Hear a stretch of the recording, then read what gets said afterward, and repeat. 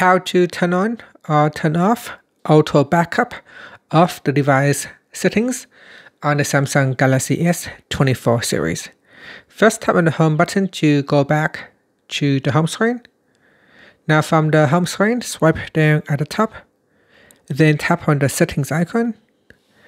Next, we go down and tap on accounts and backup. Tap on it. Then we go to the Samsung Cloud section and tap on backup data. Next, scroll down.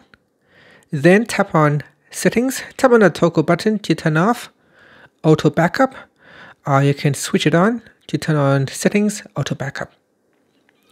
And if you want, you can tap on backup now to immediately backup all your settings in here. So it will automatically backup messages, contacts, calendars, anything that you have turned on. It will immediately backup to the cloud. Finally, you can tap on the home button to return back to the home screen. Thank you for watching this video. Please like and subscribe to my channel for more videos.